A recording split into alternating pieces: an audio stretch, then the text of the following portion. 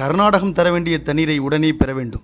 காவிரி உண்மை மீட்பு குழு ஒருங்கிணைப்பாளர் ஐயா பே. யரசன அறிக்கை.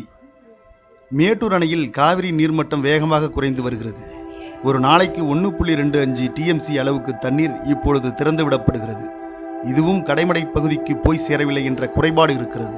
இன்று 6/7/2020 பிற்பகல் படி மேட்டூர் அணைக்கு வரும் தண்ணீர் அளவு 487 கன அடி.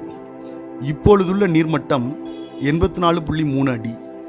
இப்போதுள்ள நீரின் கொள்ளளவு 46.45 TMC.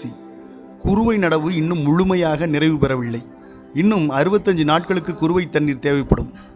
இப்பொழுதுள்ள நீரின் வரத்தும் மேட்டூர் அணையில் உள்ள நீரின் இருப்பும் இதே விகிதத்தில் குறைந்து வந்தால் குறுவை சாகுபடியை காப்பாற்ற முடியாத அவலம் ஏற்படும் நிலை உள்ளது. ஜூன் மாதத்திலிருந்து கர்நாடகம் தமிழ்நாட்டிற்கு தர வேண்டிய தண்ணீரை பெறுவதற்கு தமிழ்நாடு அரசும் காவிரி மேலாண்மை ஆணையமும் முயற்சி எடுத்ததாக தெரியவில்லை. ஜூன் மாதம் 9.2 TMC, ஜூலை முதல் வாரத்தில் 7.84 TMC, இரண்டாவது வாரத்தில் 7.84 TMC என மொத்தம் 24.91 TMC தண்ணீர் கர்நாடகத்திலிருந்து மேட்டூருக்கு வந்திருக்க வேண்டும்.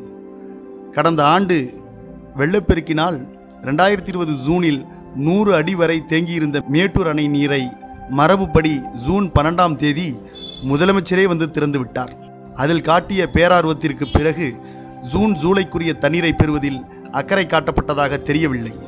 கடந்த 11/6/2020 அன்று காணொலி காட்சி வழி நடந்த காவிரி மேலாண்மை ஆணைய கூட்டத்தின் முடிவில் ஜூன் ஜூலை மாதத்திற்குரிய தண்ணீரை திறந்து விடுமாறு கர்நாடகத்திற்கு ஆணையிட்டிருப்பதாக ஆணைய தலைவர் R.K. ஜெயின் கூறினார். காவிரி மேலாண்மை ஆணையத்திற்கு கூடுதல் பொறுப்பாக தலைமை வகிக்கும் அதிகாரிகள் 2018 ஒவ்வொரு கூட்டத்திலும் இவ்வாறு கர்நாடக அரசுக்கு ஆணையிட்டிருக்கிறார்கள். ஆனால் ஒரு தடவை கூட கர்நாடக அரசு அதை செயல்படுத்தியதில்லை. இப்போதும் செயல்படுத்தவில்லை. முந்தைய ஆண்டில் கர்நாடகம் மிகையாக திறந்துவிட்ட வெள்ள நீரை அதற்கு அடுத்த ஆண்டு தமிழ்நாட்டிற்கு தர வேண்டிய தண்ணீர் கணக்கில் சேர்க்கக்கூடாது என்று உச்சநீதிமன்றம் தனது ஆணையில் தெளிவாக குறிப்பிட்டுள்ளது. தமிழ்நாடு அரசு மேட்டூர் அணையையும் குறுவை சாகுபடியையும் நினைவில் வைத்திருக்கிறதா என்ற ஐயம் ஏற்படுகிறது.